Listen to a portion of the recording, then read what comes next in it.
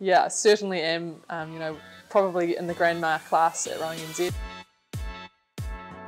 This is the commitment that Paris is on the agenda, and that I'd love to be selected in the team next year. I think my time away from the sport just made me appreciate what it is that I love doing, and that's being in a rowing boat, and I know that I only have a limited time left, so I'm going to make the most of that.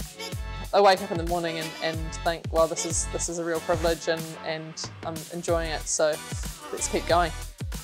Absolutely, I'm going to defend my title. I think there's some real depth in the single sculling field, and some young girls that are 10 years my junior who are extraordinary athletes. So it's going to be challenging, but I think if I am at my best, then there's no reason why I can't be defending my title.